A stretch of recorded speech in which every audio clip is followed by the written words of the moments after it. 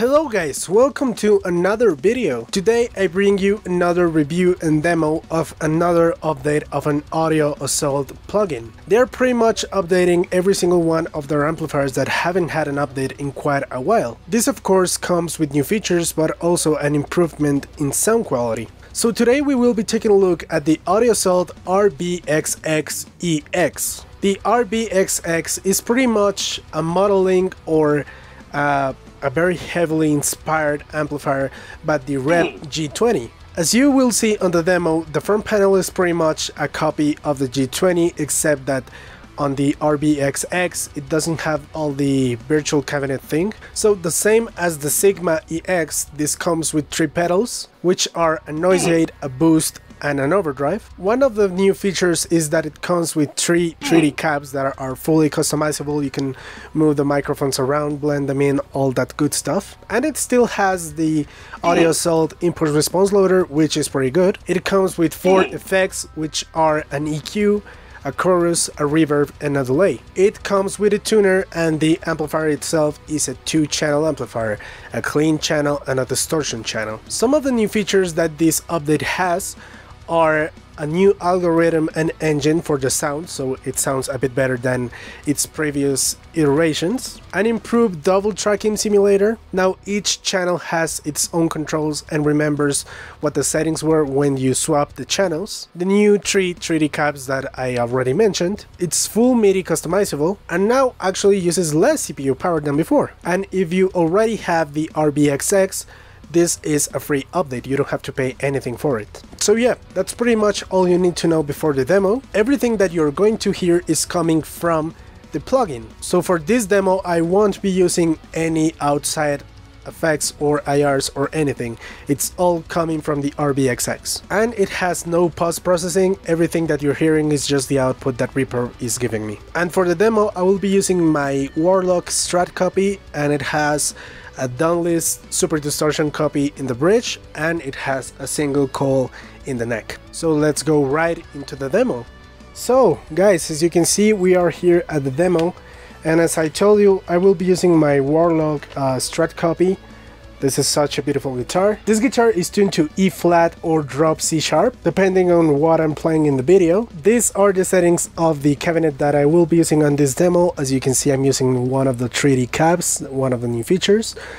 So yeah, these are the settings that I'm going to be using on this demo. Right now, I only have the noise gate on, and everything is coming from the amplifier. So this is channel A, with everything on 5. Let's hear how that sounds.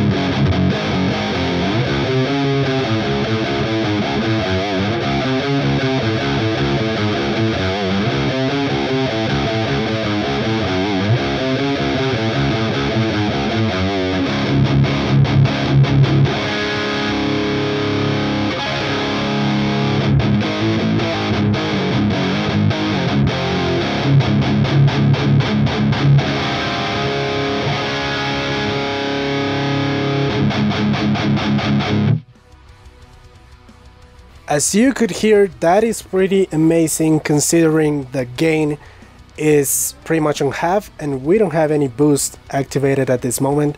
So that is pretty heavy and that is pretty tight just from the get-go. With this amplifier you can select between 2 aggression modes.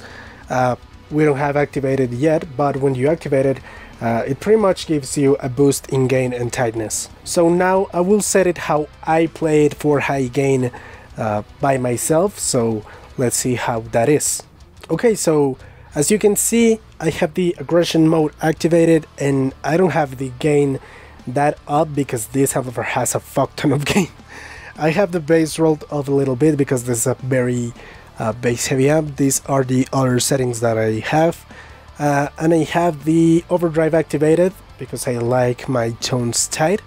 So let's hear how that compares to before without the boost and without the aggression. So this is how it sounds with my settings.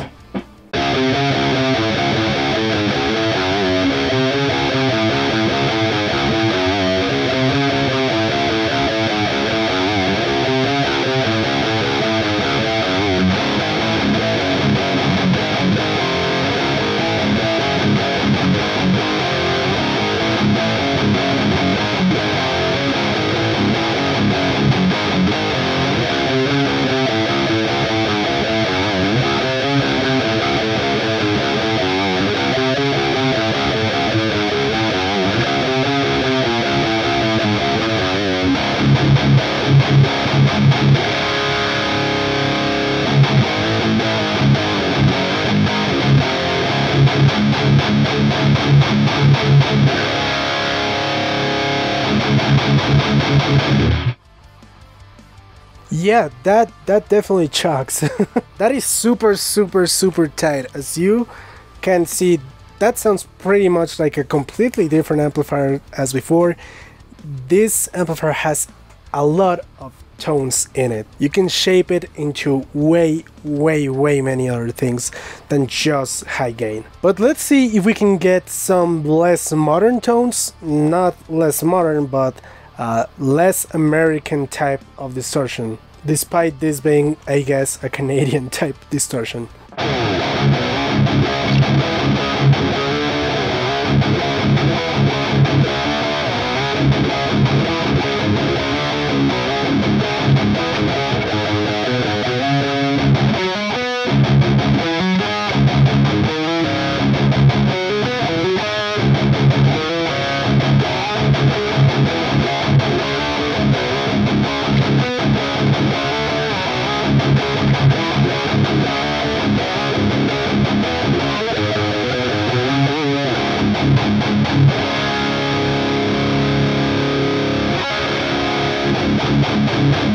As you can see, by just slightly EQing the amplifier and just taking the aggression option off, it sounds pretty different. It almost has like a British characteristic to it without really being like a Marshall or an Orange. It sits pretty in the middle and you can pretty much EQ it to do anything you want.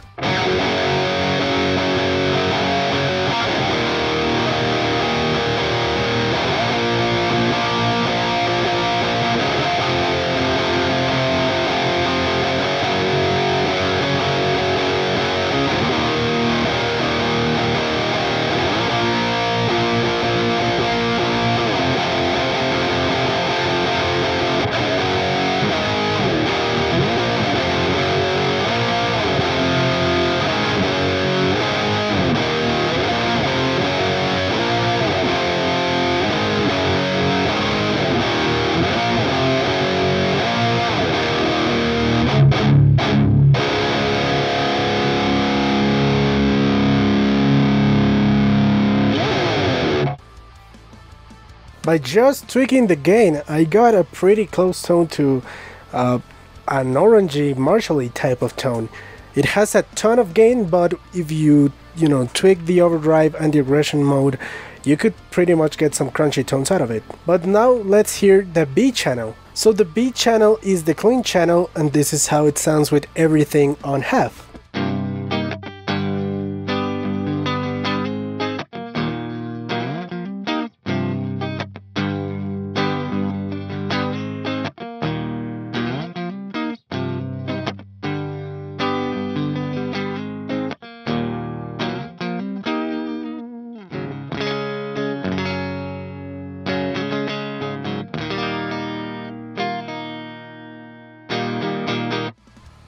It's a pretty smooth type of clean. It's not like a super crystal clean, but it's pretty nice. I like it. When I need to play clean some things for other stuff that I do, I actually use the RVXSEX on top of any other amplifier besides the Neural DSP Corey Wong, because I do think it has quite a neutral but smooth clean channel. But let's hear it with the settings that I use on this amplifier when I'm playing clean. Okay, so when I'm playing clean on this amplifier, I have the booster activated. I'm just boosting a little bit of the highs, and I have the white button on. What this does is, so far as I know, it only works on the clean channel, and it pretty much makes your tone a bit wider. It gives it a more spacious type of vibe. You will notice it more if you have like good headphones or good studio monitors. I don't have either, I just have PC speakers. So yeah, and this is the EQ that I have. I like my cleans kind of bright, so yeah, this is how it sounds.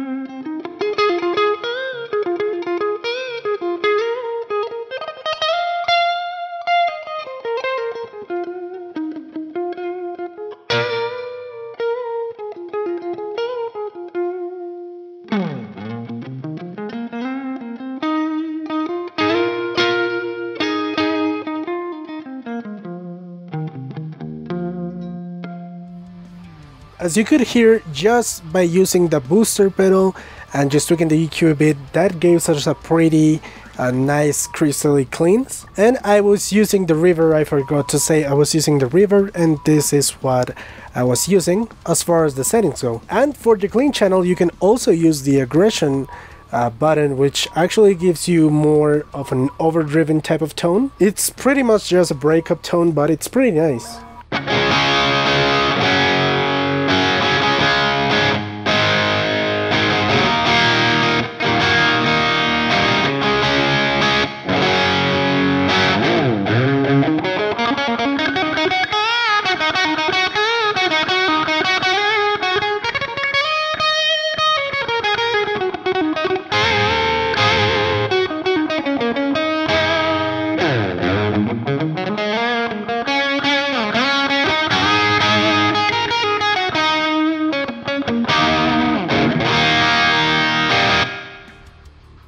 Yeah, that is a pretty nice kind of early rock tone. If you don't like full out distortion, this also like does the clean stuff, does the overdriven stuff, and it does it pretty well. And if you use the aggression mode and the overdrive on the B channel or the clean channel, you can pretty much get like a Marshall type of tone.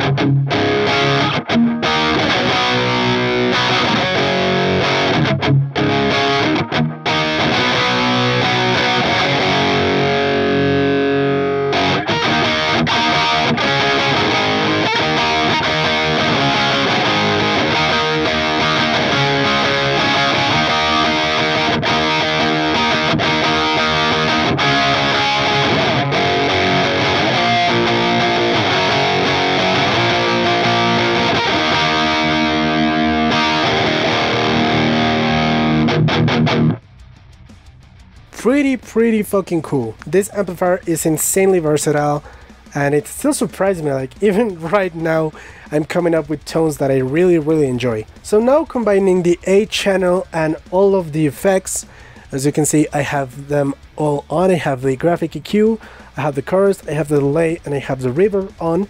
Let's hear some lead tones. As you can see, the graphic EQ is pretty versatile. Here is just like rounding up the tone a little bit, cutting up some high frequencies and boosting up the low mids. The chorus is very subtle because I don't like super apparent choruses when I'm playing lead. The delay is just in the background pretty much, and the reverb is just giving a tad of ambience. And this is the EQ that I use for leads, and obviously the overdrive is on, so let's hear how that sounds.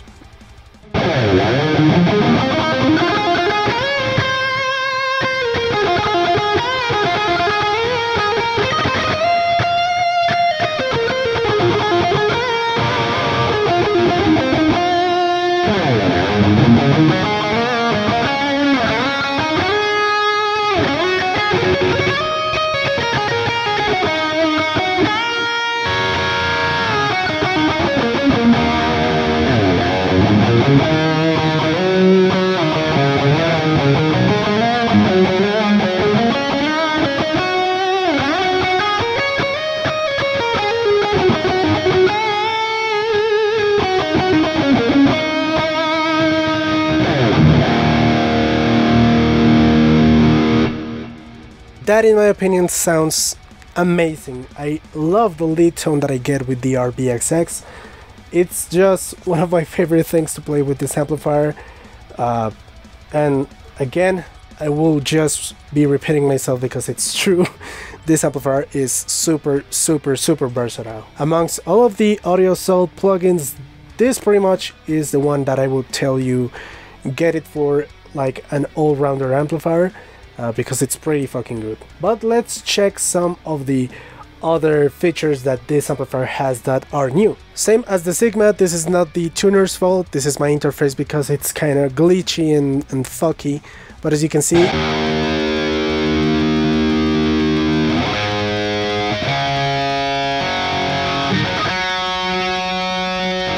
the tuner works fine. It's just your normal tuner, nothing, you know, crazy to talk about that. When you click here on the settings, you can see you can select the input routing to, you know, the left or right on stereo. The quality, I have it on max, so you can hear the best out of this amplifier. But if it's too CPU heavy, you can turn it down to high, mid, or low. As you can see here, you have the MIDI editor. I don't have a MIDI controller, but if you have one, you can pretty much configure every single thing on this amplifier, so that's great. And the new 3D cabs, as you can see, you have 3 cabs. You had 2 4x12s and 1 2x12. You can pretty much move the microphones wherever you like. You can even change speakers. You can put them on the same speaker. You can blend between the microphones. The only quote-unquote bad thing about this 3D cab thing is that you only have these 2 microphones, but this update is free. They're just giving this content away for free, so that's nitpicky. And they do sound quite well, so, you know, I don't see that as an issue. You can, you know, blend between the microphones, and so while you hold down shift, you can drag your mouse up and down, and that sets the distance between the microphone and the cab, so that is pretty cool. They all have their own unique sound. I think these two sound very alike, but they do sound very different. You have a high pass filter and a low pass filter, so that is pretty neat. And you also have the normal IR loader that comes with every single Audio Assault plugin, so that is cool. In case you don't like any of the 3D cabs, you can put in your own IRs and use those. So yeah, that will be pretty much everything for this amplifier, but the same as I did with the Sigma, I want to do a little comparison between the first version, the B2 and the EX, to see, you know, if it has really changed in sound and how it has changed feature wise. So for the sake of doing an accurate comparison, I won't be using the IRs or the input response loaders of each plugin because they are all different. It has changed quite a lot between versions, so I will be using a York Audio Mesa 2x12 B30 IR, just a noise gate and a TS9 plugin. Okay, so let's go to the first version of the RVXX. Okay, so as you can see, it has changed a lot. It's not bad looking. I don't want to say bad looking, but it does look like a Five Nights at Freddy's render almost. I don't know why it's giving me that vibe. But yeah, as you can see, it has a noise gate, it has a boost, which I will turn off, and it has the cabinet thing. This is pretty primitive, but you can still load your own IRs, which is pretty cool. Doesn't have any other effects. And as far as the comparison, everything is going to be set at 5 except for the gain, which is going to be at 6. It's going to be on the A channel, and it's going to have the aggression option on. So let's hear how that sounds.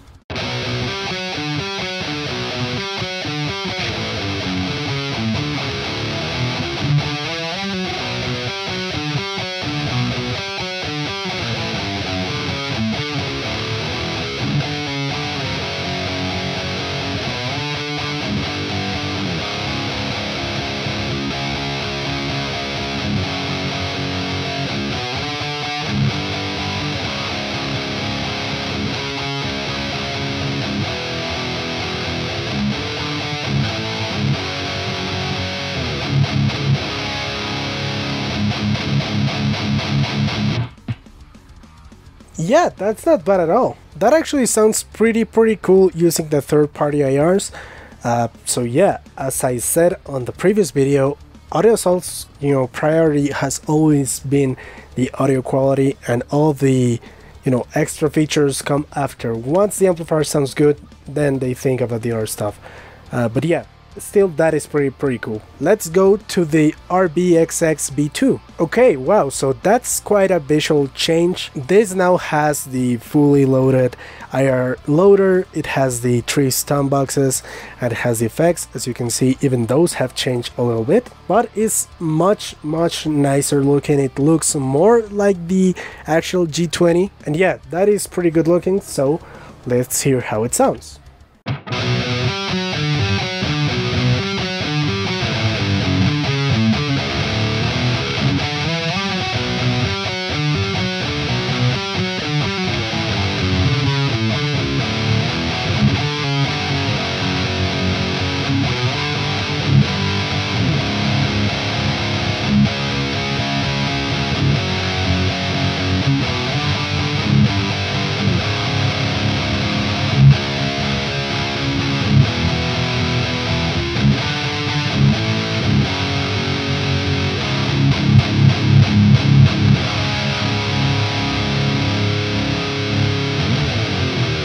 Yeah, so that sounds quite different. Doesn't sound, super different. You can tell it's still the very same amp, but the aggression mode on this amplifier, it's quite heavier than the previous iteration, and it sounds a bit scoopier and maybe louder. And now finally, let's hear the version that we already seen, the EX.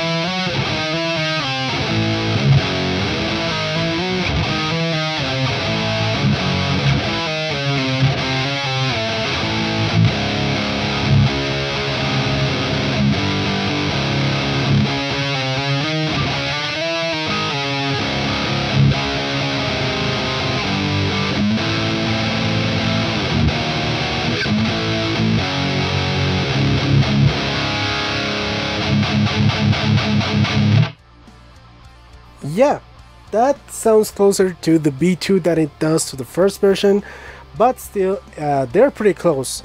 They all sound good, and I do think they all have their purposes. But yeah, they're pretty much all pretty nice.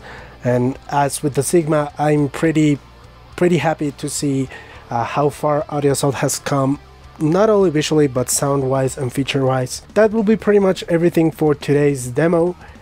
So let's go to my personal opinions, if I do recommend it or not. I think you guys know the answer, and the outro, so I'll see you right there.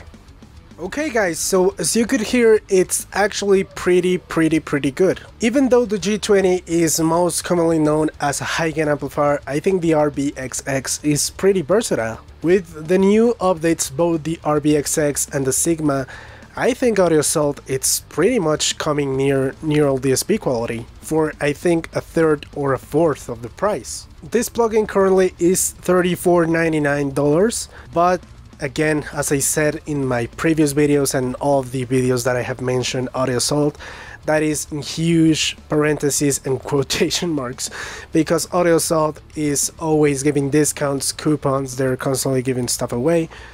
So yeah, you probably can get it for less. So if you like the Revv sound but don't want to pay like thousands of dollars, get this, because it's pretty good, and for the money it's pretty much one of the best guitar plugins that you can get in the market right now. If you want to get this plugin, there will be a link down in the description where you can get it directly from the Audio Assault website. But that will be pretty much everything for today's video. If you like this video, please leave a like down below. That will help me immensely because YouTube will recommend my videos to other people. If you have seen any of my other videos and you also like them, please subscribe because I will be uploading as many videos as I can. Thanks for watching this video and I hope to see you in the next one. Bye!